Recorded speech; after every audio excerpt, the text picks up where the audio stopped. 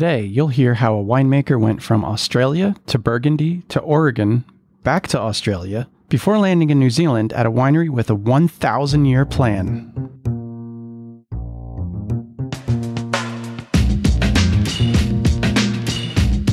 This is the Inside Wine Podcast. I'm Joe Janisch, a wine industry professional since 1996, giving you insider tips to make the right wine decisions.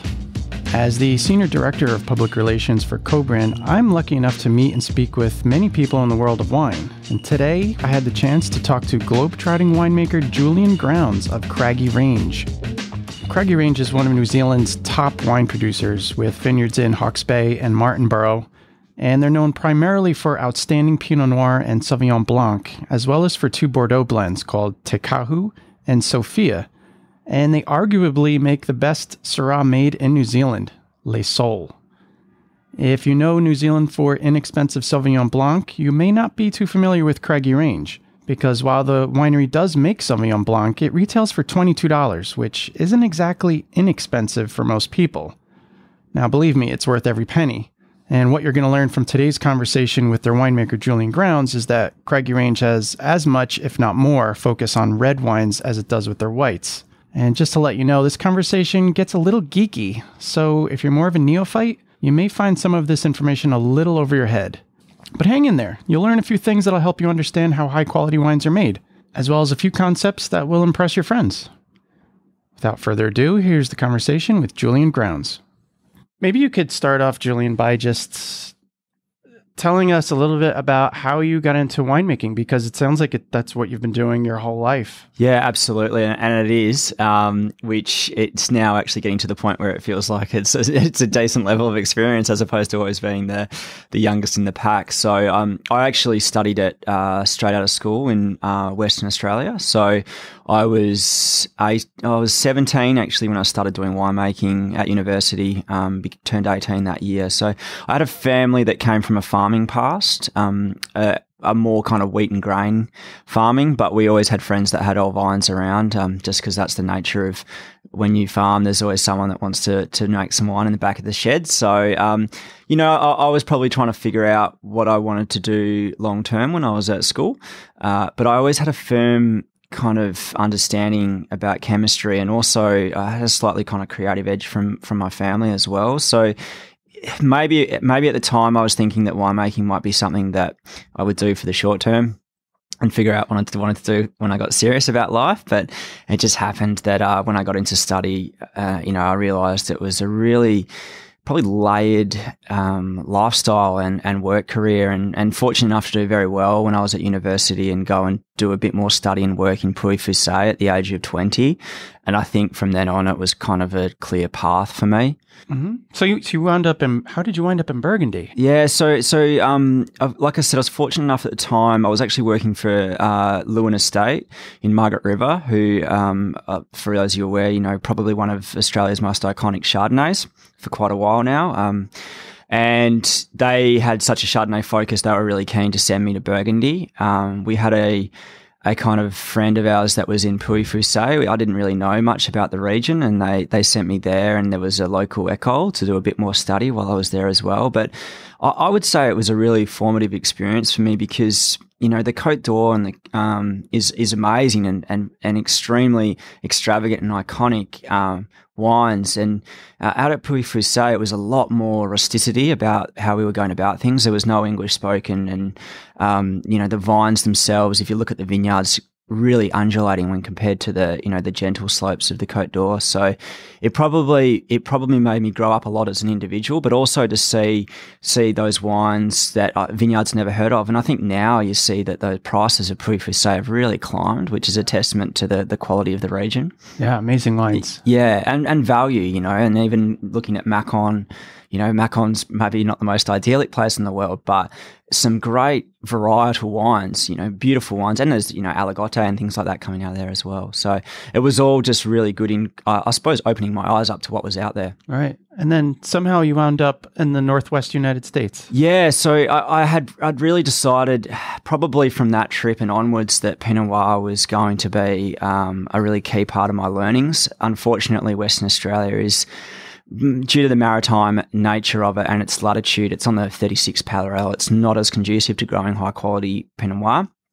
And so I was fortunate enough to have a mentor at the time who had worked in Oregon and told me about the quality of the wines there. So by nature of a vintage in New Zealand on the way to working to Oregon, I met my now wife, who was Wonderful. who was living in Portland, originally from Alaska. And I wound up working for the Ponzi family, actually, working for Louisa Ponzi, who, for those you aware, one of the inaugural founding four families of the Willamette Valley. And I mean, Louisa is trained in Burgundy and has such a French way of going about the way she makes Pinot Noir. I think at the time we were doing probably close to 100 different Pinot Noir ferments, average size at about 1.5 ton each, from 5 single vineyards. And I just learnt so much about clones, about aspect, about Massal selection, that it really set me on a path to kind of making high quality Pinot Noir.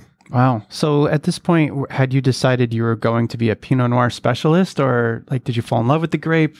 I would say that I'd worked out I was going to be a cool climate specialist at this stage. So, and I'd really had developed and I'm fortunate enough to kind of gone down the fine wine path. The reality is that Australia has amazing fine wine, but it also has a lot of, commercial wine as well. And a lot of those jobs are the ones that might be easier to get. So I went for the less lucrative path, but I just knew that it was single sites, cool climate wines is what motivated me. And, the Margaret River had trained me about Chardonnay and fortunate enough, Chardonnay and Pinot Noir generally go hand in hand.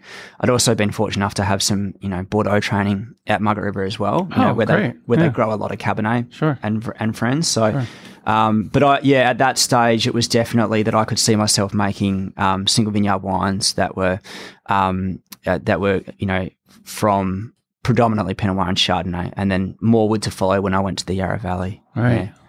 And now, so you start in Australia. If you go to Burgundy, then you go to the Northwest United States, and now you find yourself back in the Southern Hemisphere again. Yeah. So I suppose the problem that got in the way eventually was it was hard to stay in the States long term, whether it be for visa issues or what have you. So Sarah and I, my now wife, we kind of decided that we would go back to Australia for a stint. I'd been going back there to do vintages with friends for the whole time I was overseas. So I was really fortunate enough to kind of be connected to a man by the name of Steve Flamsteed, who's the chief winemaker of Giant Steps, who, within the Australian kind of fraternity, is probably one of the most respected winemakers, and comes from a single vineyard background himself. He actually trained in Beaujolais, but more on kind of Cru Beaujolais. Oh, wow. I found myself in the Yarra Valley, which at the time was going through a really boom in creativity and exploration of sites, and that's where I kind of got into Syrah as well, because we were doing a lot of single vineyard Syrah. So to kind of round out the craggy varietals, that we kind of got to Syrah, Pinot, and Chardonnay there. So it was such an integral part of my story was my time at Giant Steps, and probably ultimately led to me to Craggy Range and the powers that be finding out who I was. Right. Yeah. So let's talk a little bit about Craggy Range. For if our listener doesn't know anything about Craggy Range, could you give us just the elevator pitch? Yeah, absolutely. So we're actually coming up to our 20th year since we started and put vines in the ground in 1999 and 2000, but 20th year since we released wine. So it was founded by the Peabody family. They originally hail from America, but have been in Queensland for quite a while. So Queensland in the northeast of Victoria. They'd always aspired to start a wine business at some stage. It was really important to them, and at the time they were doing a lot of business with the Rothschild family. Okay, and the Rothschild family had said, look, if we'd had our time, we would have gone into New Zealand in terms of New World wineries, and that's where we see a lot of the new great land becoming available. So they ultimately ended up being in contact with Steve Smith, who was an MW viticulturalist at the time, the only MW viticulturalist, and it could have easily been Yarra Valley, it could have easily been Tasmania, it could have been any other region in New Zealand, but it led us to what is the Hawke's Bay region and ultimately the sub-region of the Gimlet Gravels, which for those of you who don't know is a sub-GI, which is 100% of one soil type.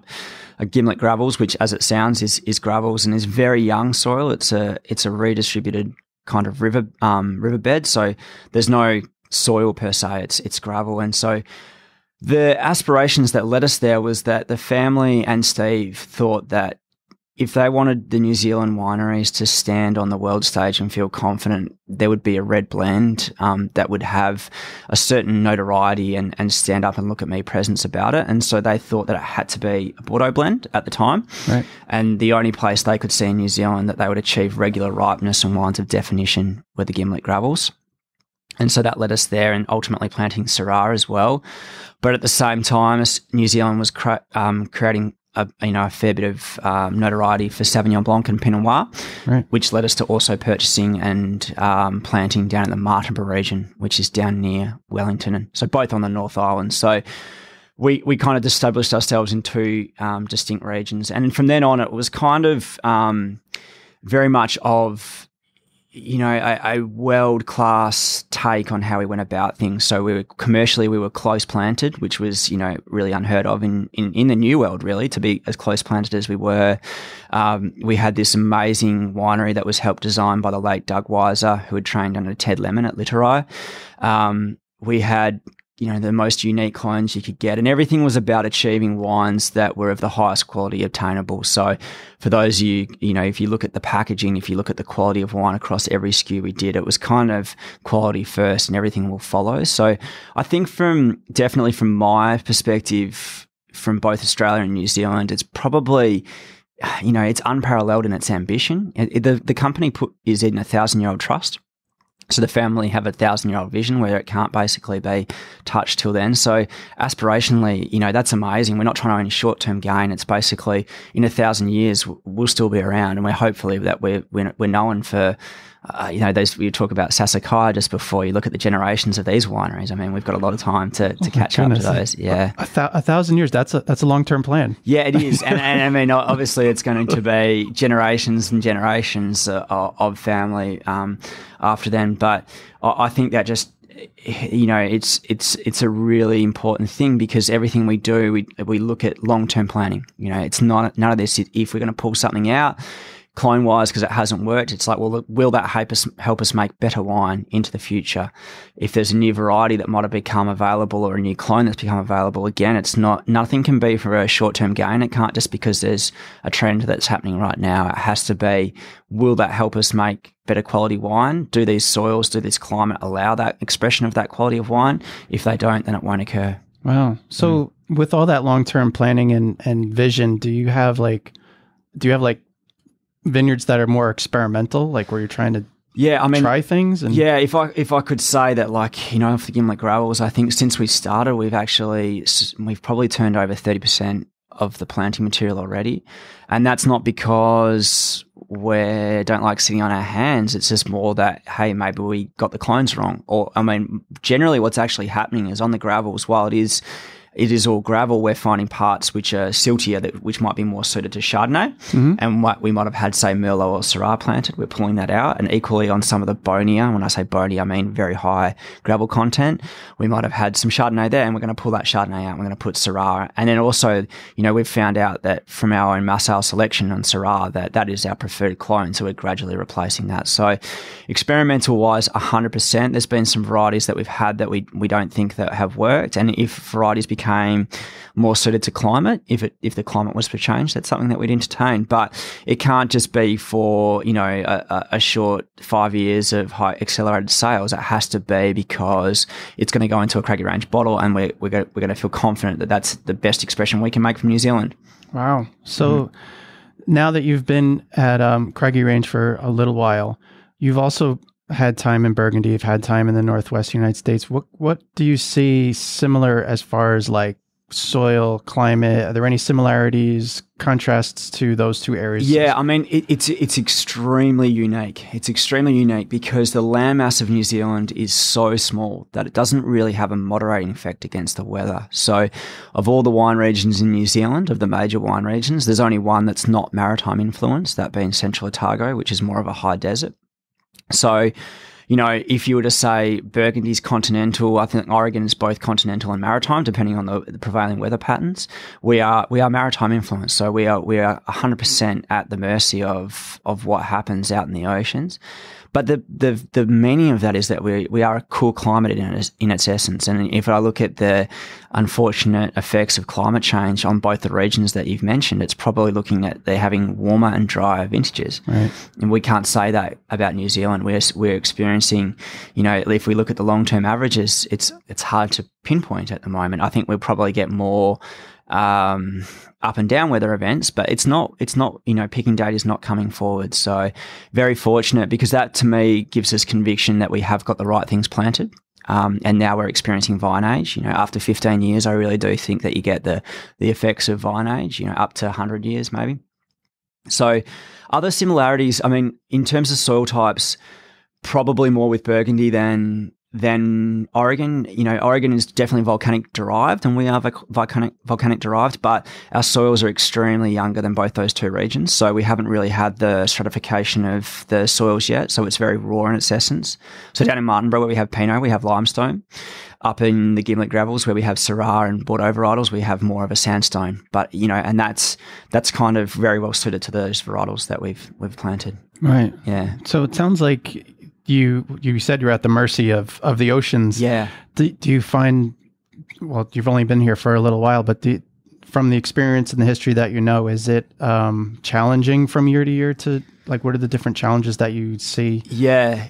Like, is it more at the beginning of the year, the end of the year, harvest? Yeah. Well, I mean, you know, like, unfortunately, I haven't worked out how to control the weather yet. Yeah. So, yeah. Well, you got to get on that. Yeah, I got to get on that. So definitely, you know, the great thing about being cool climate is you're getting cool winters. Okay. The flip side of that is, as we see in Burgundy, and we experienced this year as well, is we're going to have frost events during the spring.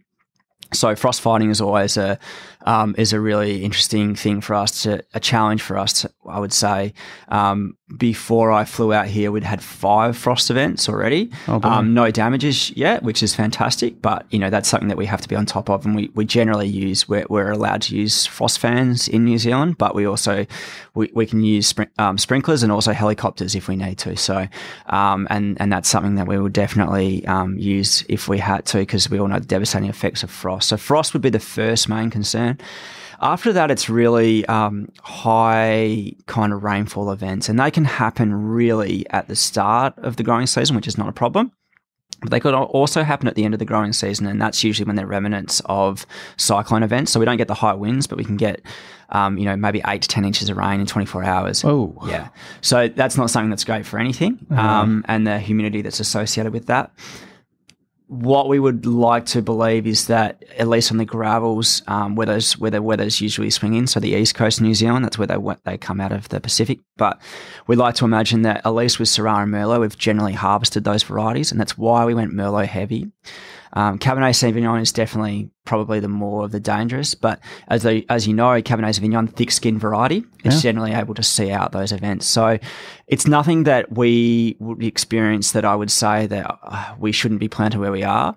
But that said, it's something that most people are aware of. And to negate that, you know, we definitely maintain open canopies.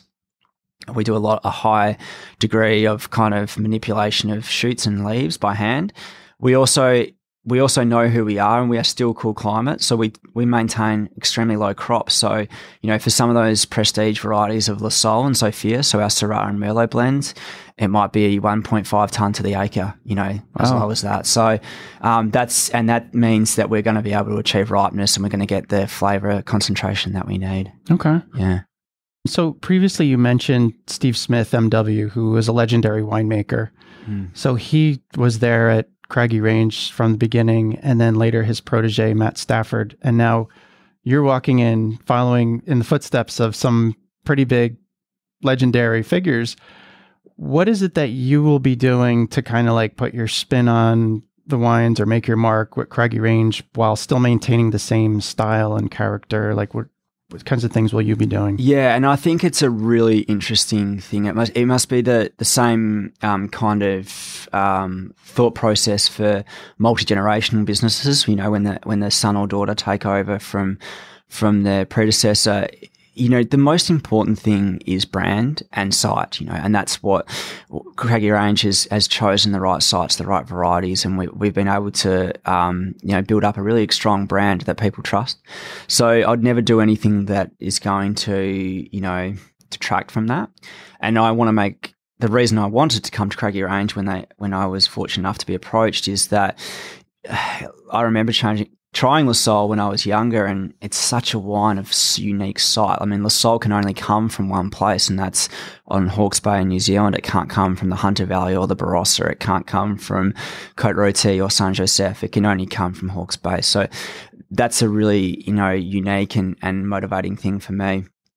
I'd say that having experience with multiple single vineyard sites and the intricacies that exist within that sites, I'm really keen to explore the sub-terroirs that go with our site. But also, maybe with Syrah and Pinot in particular, I've got vast experience with whole cluster. We've now got mature vines. With young vines, you can't use whole cluster because the bunch architecture is wrong.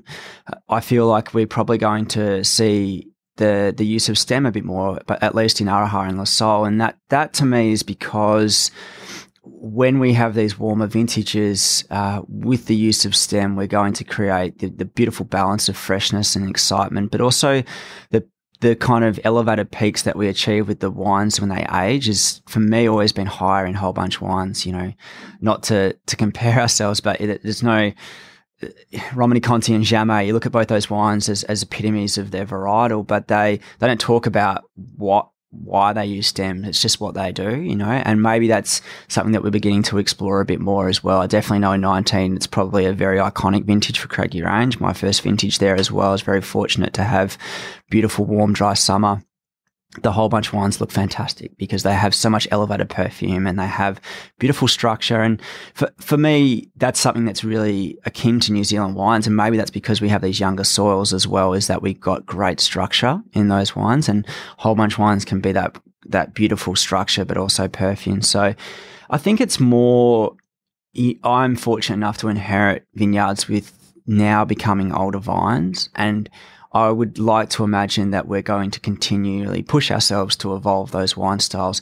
The other thing that we're seeing more and more is, we just started to trial organics as well, and we're looking at maybe doing some even high density plantings into the future as well, even narrower spacing. And that's because we're only now are we, as in the new world, I think for so long there was a focus on winemaking. Now we're looking at, there's so much to learn from, whether it be the new pruning methods, Poussac and Guyard kind of pruning methods, or whether it be vine training, or whether it be planting density, or whether it be manipulation at specific times. These are all things that people are only learning now, Right. Yeah. So it's really shifting from the cellar to the viticulture and the land more. Yeah, and I think that anyone in the old world would say, well, that's the way it's always been, and that's, and I don't get me wrong, like, we had a viticultural MW that we started with, so we were fortunate enough there. But I also think that a lot of the glamour has always gone to the winery, and that's something that it was just, in the 90s and 2000s, it's probably just, the nature of the beast. And now we're really seeing that, yes, winemaking is so important to kind of, you still have to reflect the site, and someone ultimately has to put their self on the line and say, that is my interpretation of that site. But that site, what the raw material can give you, we can continue to evolve that. We have the right things planted. We realize that we have the right sites. We categorically believe that we have the best sites for our varieties. So now we have to see how can we get that raw material improved? Whether it be from massal selection, looking more and more at that on some of our best blocks, whether it be from planting density. And it might not be. We might do experiments and it might be a failure, but if we don't go there, we'll never know. Right. Yeah. Yeah. So you're mentioning how you feel like you have the best sites, and toward that end, a lot of people who aren't all that familiar with New Zealand wine, they may pick up a bottle and they expect to see Marlborough. Yeah. But it says Martinborough. Yeah. So they're like, is that like a spelling mistake? Yeah. So maybe you could walk us through why Martinborough as opposed to Marlborough or anywhere else. Yeah. So Martinborough for Sauvignon Blanc was a really thought out plan for us. We traced some great wines from some wineries down there, from Sauvignon Blanc wines, and what we loved about those wines was the minerality that they had. So Sauvignon Blanc, for those of you aware, Marlborough always has quite obvious kind of cut grass, but also passion fruit kind of esters. It's that really kind of obvious varietal characteristic, I suppose. And we felt that Craggy Range wines, the greatest expression and enjoyment of those wines would be in a restaurant scene. So you need to have wines that are conducive with food consumption. So for us in Sauvignon Blanc, yes, we want to have those varietal characteristics, but it's very important to have a balance of savoury / minerality edge. And what we saw off Martinborough is because we had cooler region, we had more kind of limestone base, less of those heavy soils which are associated with all those esters. We were going to create lower yield wines, and that's always been a key of what we do. So for Sauvignon Blanc, we're not as low as we are for reds, but we are still low for commercial aspects. The vines have more open canopy, so we get more light in there. So we get less of that shady kind of thiol. And then we got more minerality. And I think if you try the wines for us, you definitely see people go, oh, that's not what I expected of Sauvignon Blanc, but that's a positive for them. And that's something that we're super proud of. Also on that site, we went for lots of different clones and aspects. So I made this year for Sauvignon Blancs, I made 25 different wines to make up the one. Oh, wow. And so there's a lot of diversity within that. And you can imagine some have more of the high acidity, some have more of that kind of fruit core. And that's really, when it comes to the point of assemblage, I can create a wine that expresses, not only minerality and beautiful acid lime, but has that enjoyment of fruit. Ultimately, it has to be a great drink, and that's what we're trying to do. Right. It sounds almost like Martinborough might be a place similar to maybe the Loire Valley. Yeah, maybe. I mean, I wouldn't. As far as the character of the wine, at least. For sure. Yeah, I think that New Zealand Sauvignon Blanc is so unique. Yes. It really is. And tasting our Martinborough wine, if people had never tried Marlborough wine in their life, they would still think that that's very expressive. It really is, and that's because it is cooler and it has got lots of UV sunlight. So we're always going to get high tone fruit, but it is definitely for Martinborough. I think that there is maybe a slightly more old world edge to it. You're right. Yeah. Okay. Interesting. So 2019 was your first harvest at Craggy Range, correct? Yes. Yeah. So how did it go? I mean, I did something right to somewhere along the path, I think. I mean, it was a blessed vintage, to be fair. There's a lot of people that have been in Hawke's Bay a lot longer than me that are saying that it's probably one of the greatest vintages. Oh, wow. Yeah. So on a modern incarnation. So if we look at Hawke's Bay kind of... good timing. Yeah, exactly. Yeah. And hopefully... don't screw it up. I know, I was going to say, the second vintage has to be as good now. So that's the pressure's problem. on. Yeah. Right. So we look at Hawke's Bay, since the modern incarnation, since the late 80s, it's one of the better vintage conditions, and that's because we had lots of rainfall up until Christmas. So remember, opposite times of the year. So early in our growing season, then during the kind of veraison period where you want an element of water stress, it went completely dry. So we got good fruit number, but then we had small berries, which is beautiful for reds. Great. So we got really high skin to juice ratio. Then no disease pressure, which there's always an element of high humidity in Hawke's Bay, so no disease pressure.